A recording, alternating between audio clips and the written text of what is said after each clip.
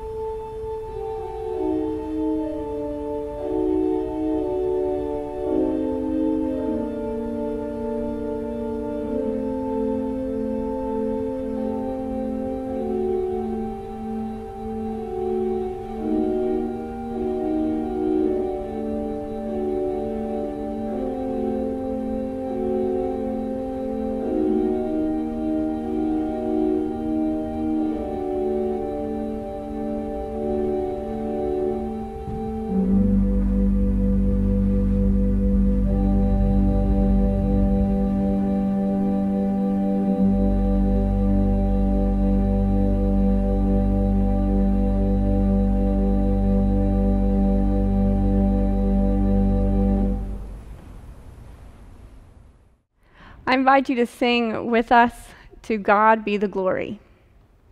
You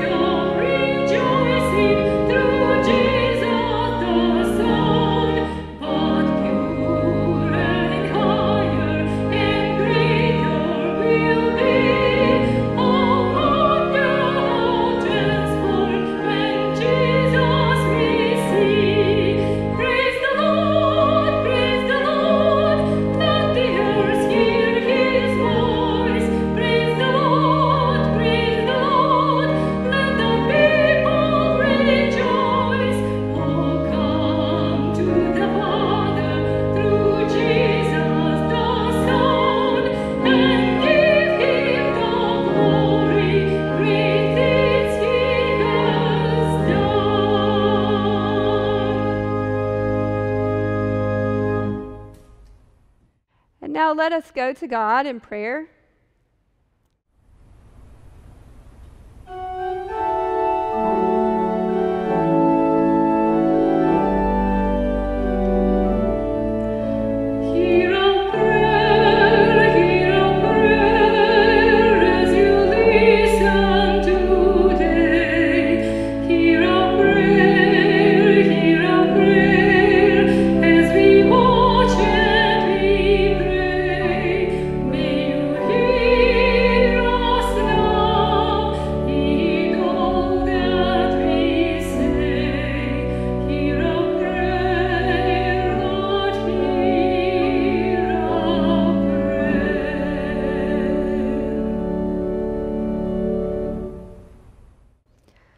Holy God, we offer to you now the concerns of our hearts for those we love who are in special need of your presence and your grace.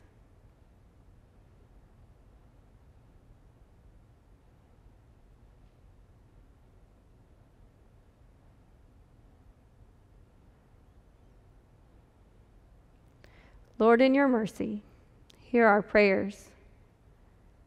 Gracious and holy God, we come before you in prayer in this time of worship, and we are grateful for moments of stillness in your presence. We are grateful for the families that gather with us, the neighbors who check on us, the church family that we call to mind now. Help us to feel your presence with us. Help us to feel your presence on days that feel long. We pray especially this morning for our healthcare workers, our city workers, our leaders who care for us, keep us going, and make difficult decisions. Oh God, grant to us your peace. Remind us once more to not be afraid, to trust you in all things. Give us grateful hearts for the acts of kindness that are happening in our community. And we give thanks for the creativity that is emerging in all sorts of ways. We give thanks for the dedication of teachers who are reaching out to their students in new ways. And we give thanks for those who have stepped up to ensure that no one feels forgotten or alone. Be with us now, O Lord. Remind us once again that you are our refuge and strength, an ever-present help in trouble. Give us the courage to try new things in new ways. Show us new ways to be your people. Oh Lord, we don't quit being the church. We are the church in every place that we find ourselves. Help us to always be a witness to your love and grace. We pray all these things in the name of Christ, who taught us to pray, saying, Our Father, who art in heaven, hallowed be thy name. Thy kingdom come, thy will be done, on earth as it is in heaven. Give us this day our daily bread, and forgive us our trespasses, as we forgive those who trespass against us. Lead us not into temptation. Deliver us from evil. For thine is the kingdom, the power, and the glory forever. Amen. It's now time for our children's sermon with Miss Ida, and I don't even know where she's gotten to today. Miss Ida? Hi kids, it's good to see you all this morning, even though I can't see you. It has been good to see you all on Zoom this week, and if you missed last week, make sure you tune in this Wednesday at 1 or Friday at 1, and we'll continue our stories. Now today, I have a cup here, and I have some water. Grayson, have you ever filled a cup over and poured in too much water or soda or anything? Maybe. Maybe, yes. We all have. And we all know that it goes all over the place, right? Sort of. Yes. So I'm going to fill this cup up all the way to the tippy top without it overflowing. Now, do you think you can put something in there? Put a paper clip in there, just one at a time, and let's see what happens. It's going to overflow. You think? No. Do another one. No. Eventually it will. Yeah. Let's see, how many is that? Is that 4? I don't know. 5? I added 2. Oh, 5, 6. 7, 8, 9, 10, 11, 12, 13, 14, 15, 16, 17, 19,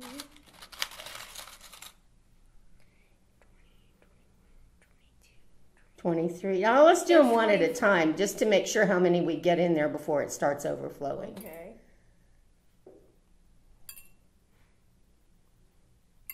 But it keeps going, doesn't it? That's 20. I'm not sure. We can count after. We'll count after. A lot of times we feel like we are full to the top with God's love because we are so overwhelmed by His love. But you know what? The more we stay in God's love and the more that we accept His love and the more that we share His love with others, the more it can fill us up. It takes a lot of God's love to make us overflow. God's love can cover a multitude of hurts, a lot of anger. Now, lately, I know you guys have been trapped inside, and you've been trapped inside with the same people day in and day out, night and day, and we're kind of getting sick of each other. And it's real easy at this time to lash out and be angry. It's spilled. And be angry with each other. But this is a time when we need to practice God's love and kindness for those around us so that we can be filled all the way up to the top. He put in that whole box of paper clips and it didn't overflow until he moved it. So remember this week, as you go through this week, to be kind to those around you and to show them God's love because they're kind of sick of you too. Let's say a prayer. Heavenly Father, through this time, help us to remember your love and to share your love and to show your patience and your kindness with those that we live with. Be with us and protect us through this time and bring a swift end to our separation. Amen.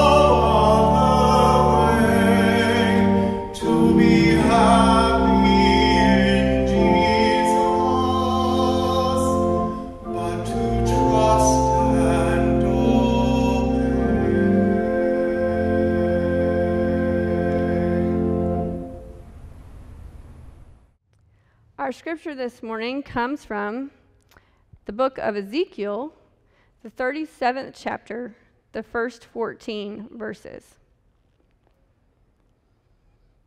The hand of the Lord came upon me, and he brought me out by the Spirit of the Lord and set me down in the middle of a valley. It was full of bones. He led me all around them. There were very many lying in the valley, and they were very dry. He said to me, "Mortal, can these bones live?" I answered, "O Lord God, you know." Then he said to me, "Prophesy to these bones and say to them, O dry bones, hear the word of the Lord. Thus says the Lord God to these bones, I will cause breath to enter you, and you shall live. I will lay sinews on you, and will cause flesh to come upon you, and cover you with skin, and put breath in you, and you shall live, and you shall know that I am the Lord." So I prophesied as I had been commanded, and as I prophesied, suddenly there was a noise, a rattling, and bone came together, bone to its bone. I looked, and there were sinews on them, and flesh had come upon them, and skin had covered them, but there was no breath in them. Then he said to me, "Prophesy to the breath.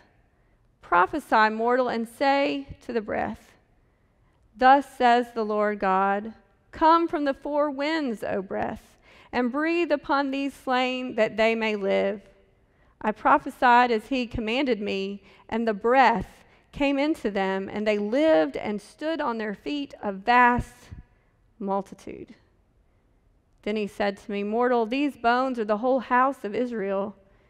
They say, our bones are dried up and our hope is lost. We are cut off completely. Therefore prophesy and say to them, Thus says the Lord God, I'm going to open your graves and bring you up from your graves, O my people, and I will bring you back to the land of Israel. And you shall know that I am the Lord when I open your graves and bring you up from your graves, O my people. I will put my spirit within you, and you shall live, and I will place you on your own soil. Then you shall know that I, the Lord, have spoken and will act, says the Lord." The word of God for the people of God. Thanks be to God. So here we are once again on our unbelievable Lenten journey. Now, we started this series talking about the dual meaning of the word unbelievable. Unbelievable in the sense of something that is not to be believed, and unbelievable in the sense of amazing. Yet I believe now there is a third kind of unbelievable. We are using the word unbelievable today to describe our current situation. And I think what we mean by unbelievable today is that our brain is having a hard time catching up with the reality that we are experiencing around us. We are experiencing things that we never imagined would be true. Before now, we could not imagine a situation where things like graduations are canceled, where church is closed, where we are urged not to visit loved ones. We were amazed when the children had 3 whole weeks out at Christmas, and it felt like forever having to figure out what to do with them, and we never imagined 6 weeks or more of unplanned time out of school. And even as we are living in this new arrangement, we do not want to believe the true impacts of what is happening. Now, we've been using Old Testament stories to lead us into unbelievable faith. And as we encounter Ezekiel today, I think he likely moved between these 3 understandings of unbelievable. I'm pretty sure he experienced some of that lag between what his brain could process and what was happening around him. And we join Ezekiel in the valley of the dry bones. Bones. Now, bones are essential. but it's not usually good when you can see them. We know they're there, but you don't want to see them. Sometimes the sight of bones can make us uncomfortable, but the Lord picks up Ezekiel and puts him down in the middle of a valley full of bones. God leads Ezekiel to walk around the bones. You can imagine him weaving in and out, over and around. Ezekiel got a good up-close look. And the valley is full. It doesn't say there was a pit of bones, but the valley was full. There are many, many, many bones. And they are very, very, very dry. Very dry bones are white. They are bleached by the sun. They are almost dust. Bones that are very dry are indicators of absolute death. There is no sign of marrow or tissue, no sign of life. Something must be dead a long time to become dry bones. And my favorite TV show is called Bones. It's a crime drama about a forensic anthropologist nicknamed Bones.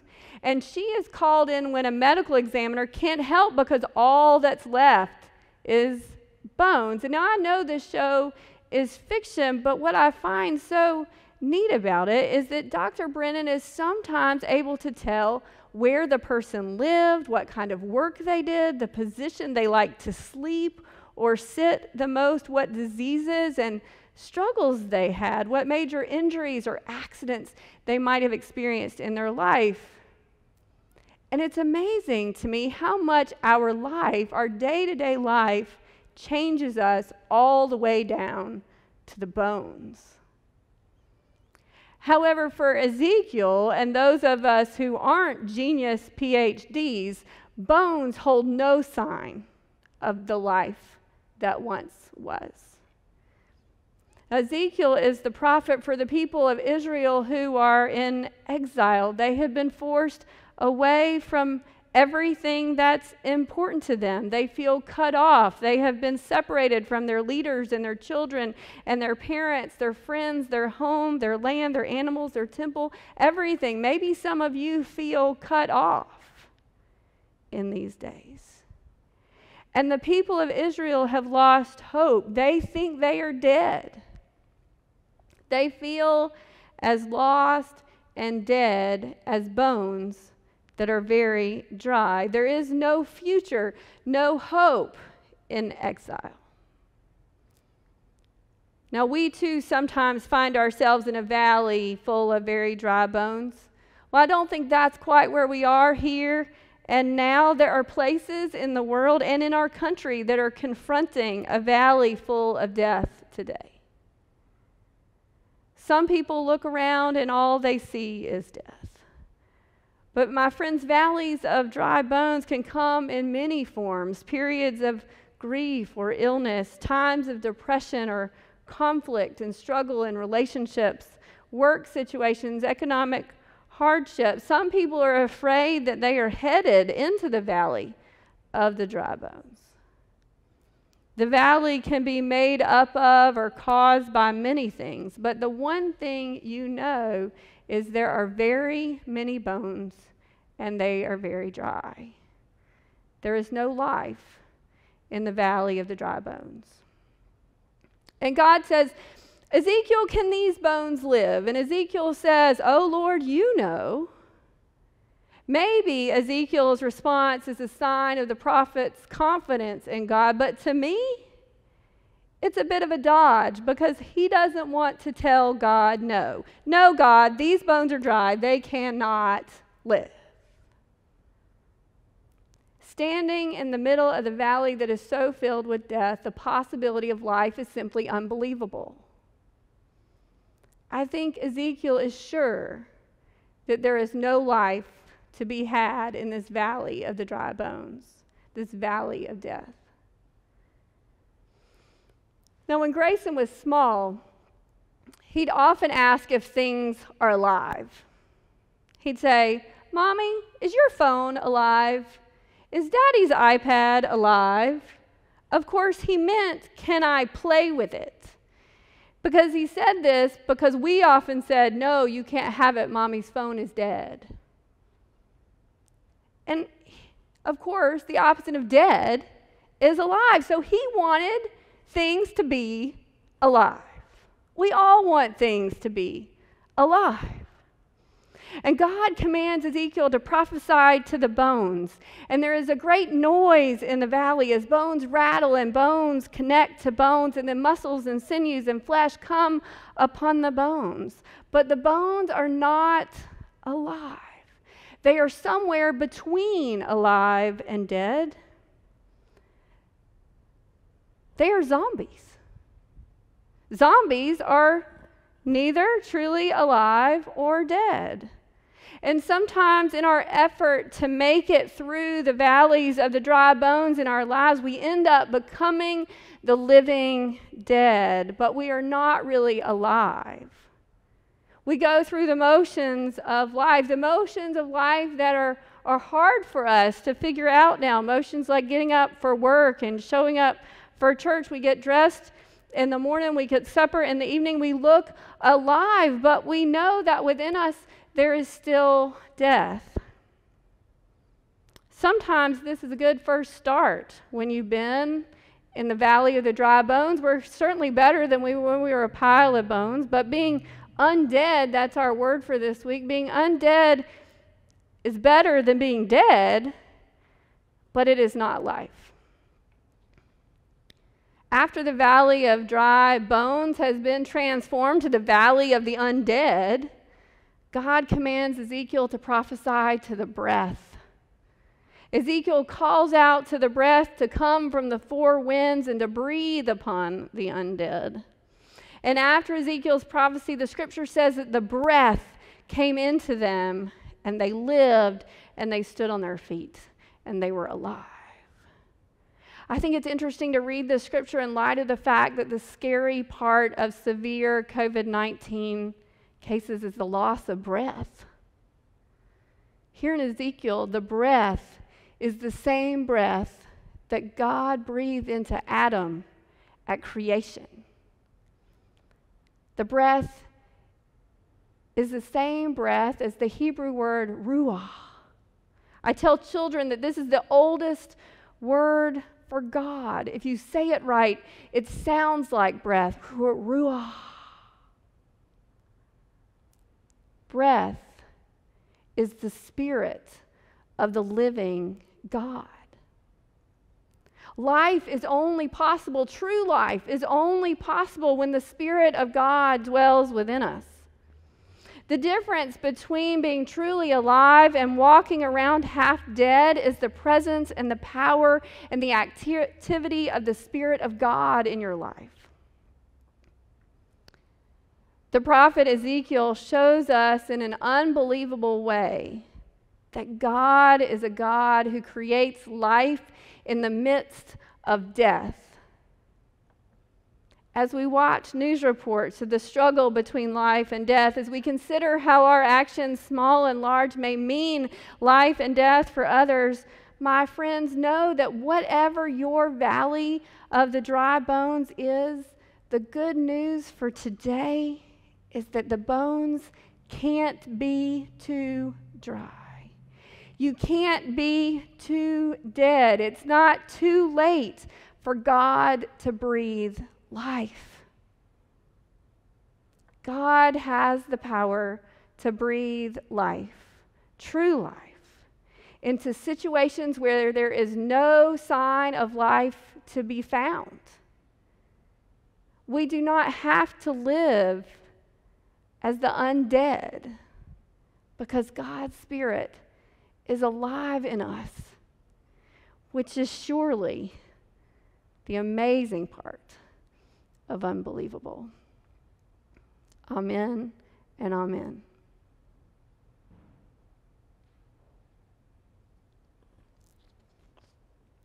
I invite you to join us as we sing Love Divine, All Loves Excelling.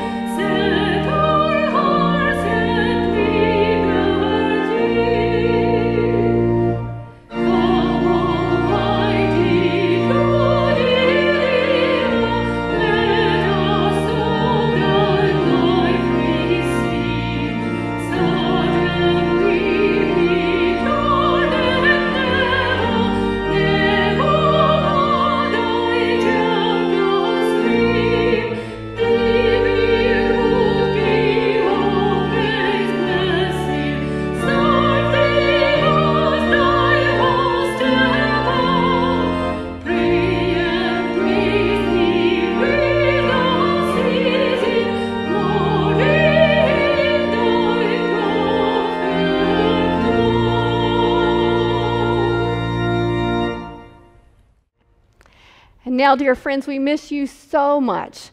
May the peace of Christ be with you and your household today and always. Amen.